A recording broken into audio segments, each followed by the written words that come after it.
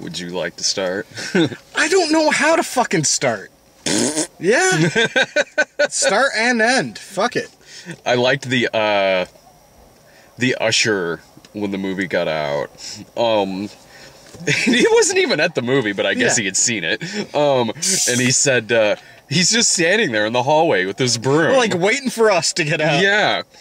A fart joke. Can you believe it? It ended on a fart joke. And our reaction was, well, it began with a fart joke. Like, it came full circle. Makes sense. Yeah.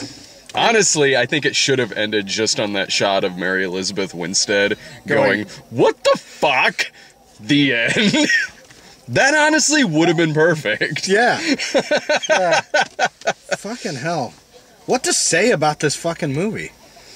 I'm a little lost for words, honestly. I can say, well, what you said on the way out, which was, I wasn't bored. No, wasn't bored at all. Like, yeah. I can't say I disliked it either. Like, I enjoyed the experience of watching that movie. It's too much of a weird experience for me to be like, I regret seeing this. Because there was no point I was bored. Yeah. I was always interested in, where are you taking me here, movie? Yeah. Like, it's unpredictable. It's absolutely unpredictable.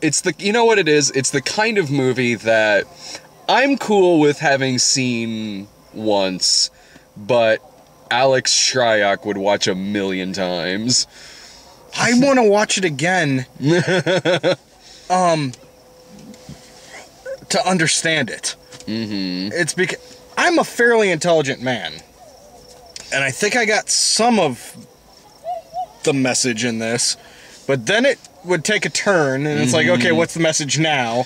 And then it would take another turn. Yeah. And it's kind of like, I want to watch it again to break it down, like, on an intellectual level. Not necessarily that I need to watch it again to watch it again, but I feel the need to understand this fucking movie. I don't right know if now, I care that much. Don't. I'm intrigued. At first, I was more like, this is the kind of movie where I don't need to see it again, but I'm cool with browsing message boards to see what other people think about it. Yeah. At least in terms of how they interpret a lot of this shit in this movie. Because if you've seen the trailer, then what you see in the trailer is Paul Dano is stuck on an island, and he finds a corpse, and it's Daniel Radcliffe, and he begins kind of using Daniel Radcliffe as like a raft, or like a thing that shoots rocks out of his mouth, and he can chop wood with him. That's part of the movie. And so, you know, what it looks like there is, it's like this nice friendship movie with a dude going crazy on an island with a talking corpse. You know, right? Okay, right on. I like Paul Dano. I like Daniel Radcliffe. I could see them carry a movie for 90 minutes. So what sort of started out to me as like a movie about this guy's version of seeing his life flash before his eyes before he dies. Because everything he's talking about with Daniel Radcliffe has to do with his past, from things in his childhood to growing up to his relationship with his father to discovering what sex is and then being in love with this girl. So for a while I was watching it like, okay, it's kind of an inventive way of showing a story about a guy who maybe has possibly died earlier in the movie, and this is just kind of his experiences in his own way sort of flashing before him. But then when it gets to the last act of the movie, I can also be cool with thinking like, oh, it's just about a creepy stalker who's insane. Yeah. Yeah. And then why is he insane? And I mean, some of the conversations they're having, it does lead you to the idea that he's, coming to terms with life because he's breaking things down like you would explain things to a fucking child. Mm-hmm. Like big concepts, breaking down and explaining it like you would to a child. Mm-hmm. But then that last act, it took a weird turn where it's like, I think I lost the plot, man. I think I lost the plot. But I didn't expect it to end here. I didn't expect it to end up here. I didn't expect, a fight with a burning corpse and a bear And then poor Mary Elizabeth Winstead, who's stuck in her world, is like now turned into a psychological thriller in terms of her character, with this creepy stalker man in her backyard with a dead body. Yeah. Yeah, just, it was a little out there. But at the same time, I can't say I disliked it. It was funny. I can't say I recommend it to everybody. Lord, no. No, you gotta be really open to some weird shit. Yeah, I know the kinds of people who would dig this movie in the same way as me, where I'm like, that was entertaining, it was unpredictable, it was creative. It was beautifully fucking made. Yeah. The two actors have good chemistry together. Honestly, if this, they were great. Both of them were. If this movie was not so fucking bizarre performance-wise, I would say probably nomination worthy. I don't. But see not that for this happening. fucking movie. It's not gonna happen. No, it's not going to happen. Yeah. But Yeah, they were no, great it's not. performances. I love Daniel Radcliffe's batshit insane career. Yeah. Yeah, we were talking about that before we got in the car too. It's Yeah. just like, all right, make 8 Harry Potter movies and then fuck it. Yeah, fuck it. Farting corpse or neo-Nazi. Whatever. Yeah, Crazy Igor and Victor Frankenstein. Yeah, like weird shit. Like I do like that when that happens, because that happens a lot when you get an actor who, you know, was in a bunch of franchise movies like the Harry Potter series or something like that, and then once that's over, just like fucking cut loose, man. Yeah. Like all the weird stuff you see like Robert Pattinson or Kristen Stewart in, or like honestly, hell, even Shia LaBeouf going outside of the Transformers movies, once he wasn't in those anymore. The random, hell, we got a trailer for a weird ass movie with him in it in front of the house. Yeah, you know, Shia LaBeouf, there's something about that dude, I just don't fucking like him. I understand he's not a bad actor, and I've enjoyed several movies he's been in. Yeah, I have I too. just see him and then something in my brain just kind of goes, fuck. That movie looked okay. What was that? American Honey or something like that? At first, when that trailer first started, I was like, is this like another fucking Harmony Korine movie? But then when one of the critical quotes called it optimistic, I figured that probably wasn't the case. Yeah, but optimistic for this generation. And it's like, what generation? Like, I don't know. Hell, like we grew up in the 90s, so like optimistic then probably was the movie Kids. yeah. Kids was not fucking optimistic. Look, downside is you got AIDS. Upside, well, he didn't die at the end. It's the happiest movie of the year. Fucking hell. A lighthearted comedy in the 90s was Pi.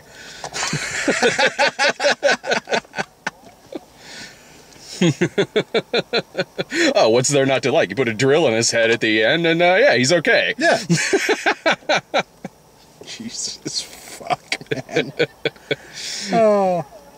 Fucking pessimistic ass decade. It really... You know what? It wasn't that it was a pessimistic ass decade. It's just that all the good movies were really pessimistic. Yeah. Thank God we had the Farrelly brothers to mix it up a little bit. Oh, no. Yeah. Yeah, I think that's why Adam Sandler became really popular, too. God. Is because it's like, well, we could go see Requiem for a Dream, or we could go see Big Daddy. I'd rather see Requiem for a Dream. I'm more depressed at Big Daddy. No, I don't disagree. But most people wouldn't make that call. No. No, most people wouldn't make that call. Just me and just me and you watching movies in your folks' basement. Hey, what do? We play Nintendo 64 or we watch this drug movie with Jared Leto in it? Both. We can do both. We've got soda, we've got cookie dough, we're staying up late. Yeah. Fucking years of not sleeping.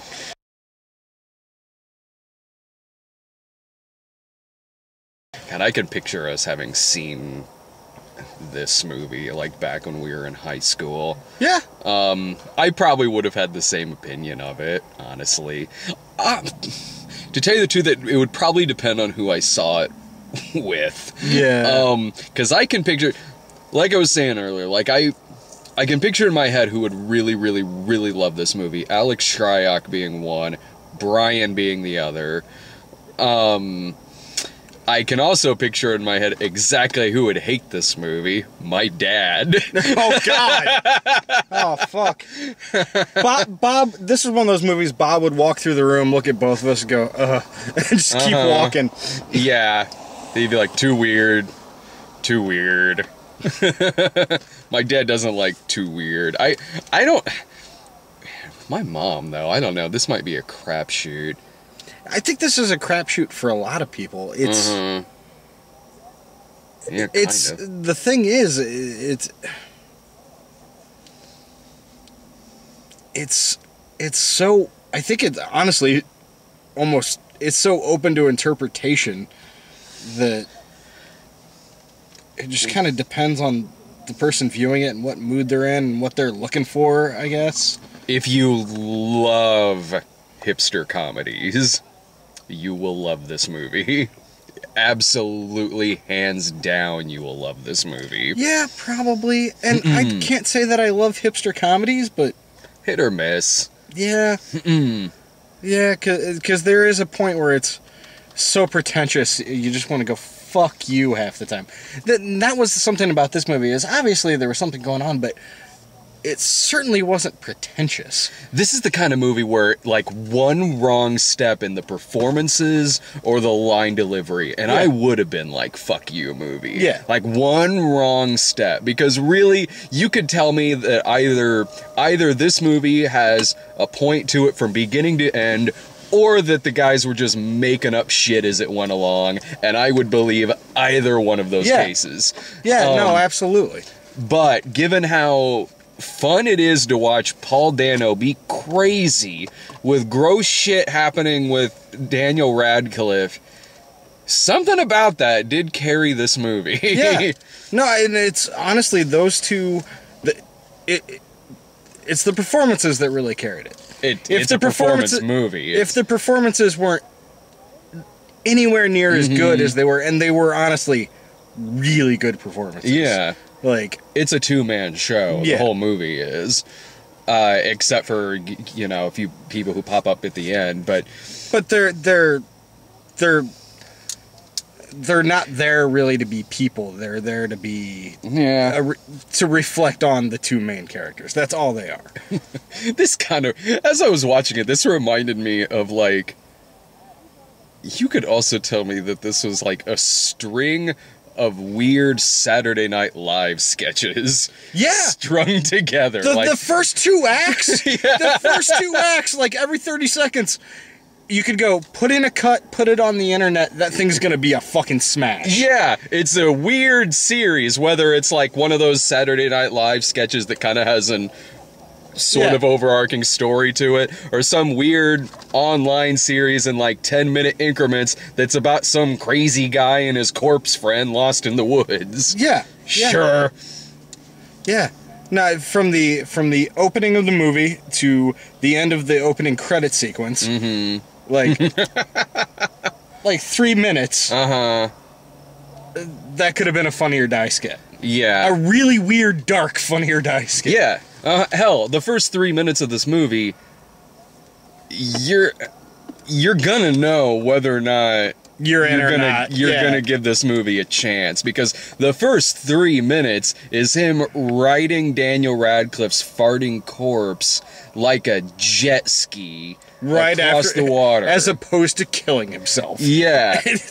Oh yeah, and there is something funny about seeing bearded, scruffy ass Paul Dano trying to hang himself, but he can't concentrate because of a farting corpse in the background. There's something funny about it. It honestly, like, I know it was sophomoric, but it made me laugh. Yeah. It seems like a dare, like someone dared these two guys, like they were smoking pot in fucking college or something. Like, Dude, man, I'll bet you couldn't make a fucking movie about like a fucking farting corpse and like, Yeah. dude, from There Will Be Blood stuck in the woods. Oh yeah, man, challenge accepted. Oh yeah, throw in Harry Potter. Done. Way ahead of you. Let's get the Scott Pilgrim audience in there. Fucking throw in Ramona Flowers. Fucking Mary Elizabeth Winstead. God damn it. I like her as an actress. I do, too. I wish she did more movies that I gave a fuck Oh, about. I loved 10 Cloverfield Lane. I didn't get a chance to catch that yet. Like, I know you didn't care for it, but I like Scott Pilgrim. I might have been in a bad mood when I saw that. It happens. It's also, that movie, in my opinion, it's fun, but I also am the audience for it. Like, had been reading those comics for a while, so it was, for me, it was one of those, okay, I'm curious about this, because they made the movie before they finished the series of comic books, so it's like, all right. No, I imagine I was probably just not in the mood for that, because I don't know, like, maybe me and Jillian got in a fight that day or something. I don't want to see this quirky love shit. Well, and don't, you know, I like that movie. Don't get me wrong. I have issues with it. Like, I don't think it's perfect. Like, Michael Cera to me is still not good casting for Scott Pilgrim. But I'm less annoyed by Michael Cera now than I was 5 years ago when that movie came out. Well, yeah. It's he's one of those dudes that I'm curious to see where his career is going to go over the next couple of years, because I don't think I've seen him in much of anything lately. The last thing I think I saw him in was maybe This Is the End. Yeah, Maybe. But the Arrested Development season was after that, wasn't it? Was it? It was I can't remember. around then, probably. Yeah, I can't remember. I want to see him have like a dark phase of movies or something. Like, put him in a movie where he's like a fucking neo-Nazi, like in Radcliffe's next movie. He'd be a good creepy killer. He'd be terrifying. Exactly. What did we... Okay, we got that trailer for the one we mentioned earlier, the American Honey. What was that one? Like, Free Fire? That looked great. The one with Charlton Copley and... Yeah, Sharlto Copley, Brie Larson. Yeah. Fucking Armie Hammer, who... yes. I see Armie Hammer in a movie, I'm gonna watch it. I like that dude a lot. Armie Hammer's in this. All right, totally. And it looks like the entire movie is one long like gunfight with comedy in it. Yeah. I'm down. It looked hilarious. It also doesn't hurt either of our sensibilities that it also looked like it took place during the 70s. Yeah. So, it looks like one of those movies that takes place in the 70s but made in the 90s. Yes. Yes. What was that one we got? It was with Anna Gunn, Skylar White. Equity? Oh, Equity, yeah. Who gives a flying fuck? I don't know. I was kind of like... I like Anna Gunn. I do too. Like, and I leaned over to you and I was like, if she's just straight up playing Skylar White in this, fuck yeah. She was one of my favorite characters on that show. Everyone hated that character on that didn't. show, except for us. Because that's exactly who that character would be. Yeah. Mm-hmm. Like, if it weren't for that, she's such a bitch. It's like her husband's a killing drug lord. Yeah, he's not a good guy. Just because you like him does not make him a good guy. Yeah, no, she kept his ass from jail on several goddamn fucking occasions. She's allowed to be a little bitchy. Yeah, now like I liked her in Deadwood too, but you know. Like the Betty Draper hate from Mad Men, I got that. Oh, yeah. Her fucking mommy dearest ass. Well, Skylar White, though? No, not at all. No, Skylar White was a good woman in a hard situation. Betty Draper was a bitch. Yeah. They kind of make you not hate Betty Draper at the end of that series, though, when they give her cancer, because that's what it took. Like, well, I can't hate someone who's gonna die at the age of 40, like cancer. God damn it! Yeah, you can. I really couldn't. She wasn't that mean in the final season. But, no, Equity looked like the kind of movie, like, if it was made in the mid-90s, it'd be starring Sharon Stone and have a lot of nudity in it. Yeah. Yeah. I can definitely see that. It was kind of a well-put-together and edited trailer for a movie that, if you were to see it, might be kind of boring. To me, it looked really fucking boring. Really boring. Like, it's the kind of movie that I can think of, like, 2 directors off the top of my head that can make me... 3 directors that can make me interested enough to see it based on how they direct a movie. Martin Scorsese. David Fincher. Nah, not that. Not Fincher. That's not Fincher-esque. Michael Mann. Yeah. Or Oliver Stone. Oliver Stone was my next choice, yeah. Those 3 guys. Like, David Fincher on that, I'd be like, Fincher, that's... But I could... too straight the way for they Fincher. were lighting that trailer, though, Yeah. and even some of the music cues they were using in that trailer was... I mean, not that I was sitting there thinking it was a David Fincher movie, but... No, but... I was like, they're kind of lighting it as such. Yeah. Yeah, they're going for... Yeah, who knows? And then what else did we got? Fucking Lights Out again. Yeah, Lights Which, Out. honestly, looks... Yeah, Lights Out looks fine. And fucking absolutely fabulous movie. I don't think any of us have to worry about seeing that. No, I'm not going. Fuck you. Like, that's one of those... I looked on IMDb earlier. That's one of those weekends where, like, 4 things comes out. So, like, something's going to end up getting sacrificed to that weekend. I'm not gonna... I hated that fucking show. I'm not that familiar. I mean, well... I know the show, but like... Remember when it was always on Comedy Central? Totally, but I rarely ever sat down to actually watch it. Now, the previews for it, I totally remember. It was that period of time where sometimes I was too high to change the channel. And I sat through a couple episodes of that shit, and it's just like... But I like British humor. What the fuck is this? I know it was like a loose remake in the States.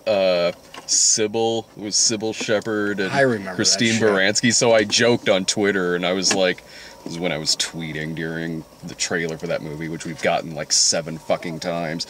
I was like, every movie I've been to since I've been back, we've had the absolutely fabulous trailer. I don't get it any other time except when I'm with you seeing a movie. Well, I think Allison and I may have gotten it once because I was like, what? I joked on Twitter like, we're getting this absolutely fabulous movie. When am I gonna get Sybil the movie? So some guy writes back and goes like, I don't think it's gonna happen, man. Like, from what I understand, Sybil Shepherd and Christine Baranski just really didn't get along on that show. And I'm like, thank you, sir. Totes being serious, bro. Yeah. Fuck, man. You're gonna bring me a movie of a show that no one gave a fuck about in the past 15 years. Like, something better. Maybe it'll be the Sex and the City 2 of this year. Yeah. I mean, what's going on with the characters from Two Guys, a Girl, and a Pizza Place? One of them got buried alive in Iraq. Yeah. Jesus. When are we gonna get our coupling movie? Ah, fuck. And they bring back Jeff. Yeah, hell yeah. God damn it. Well, Jeff and Steve were both in The Libertine. Yes. It was the prequel. I love how we watched those 4 seasons of that show over and over and over again. Yeah. And now every time I see any of those actors in a movie, I get honestly really excited. I do too. I get so excited. I remember Richard Coyle was in, after he left Coupling, he was in this weird show called Strange, where it was like him tracking down like demons or some shit. And his name was like John Strange or something like that. I remember kind of liking it because he still kind of played the part as Jeff, only if he was hunting demons. It was like 6 episodes or something like that, but I kind of remember liking it. Yeah, and he's in There's a series of books, the Discworld books. He's in one of the movie versions of one of those books where he's a con man who takes over the postal service. Nice. Kind of fun for a weird fantasy thing. I mean, it's still a terrible translation of those books, but, what can you do? I'm with you, though. Hell, like Jack Davenport popping up in, like, Kingsman, all the stuff he pops up Oh, in. yeah. I think I watched, like, the second two the Pirates of the Caribbean movies just hoping he was gonna show up. Uh-huh. Like, I could give a fuck about those movies, but it's like, give me some more Jack Davenport. I remember one of the only reasons I didn't really dislike that Ninja Assassin movie, not that I remember a lot of it, but the only thing I remember about that movie was one of the main supporting characters was Patrick. Ah, yeah. Oh, it's like a V for Vendetta. Yeah. When he pops up in that, it's just like, fuck yeah! Mm-hmm. Well, let's see. Tomorrow, Allison and I are going to be at Secret Life of Pets. And, Brian and Sarah, I believe, are at Mike and Dave Need Wedding Dates. Which, good luck to you. Good luck to them. I don't think either one of them are getting that bad of reviews. You know what? Honestly, the one Brian and Sarah are going to doesn't look terrible. It's just that trailer's really fucking annoying. Yeah, like the people in that movie are solid enough that it could be entertaining. Like Zac Efron's, he's coming into his own. I'll give that dude a little bit of credit. Mm-hmm. No, I given the two movies that are opening tomorrow, I imagine I'd have a bigger chance of probably liking Mike and Dave Need Wedding Dates as opposed to Secret Life of Pets, but Allison and I have ranted so hard about how sick we are of the trailer for Secret Life of Pets, so at this point, like, I guess we gotta see it. Yeah. Yeah, sometimes that's just what happens. Yeah. Alright. Well, see you tomorrow.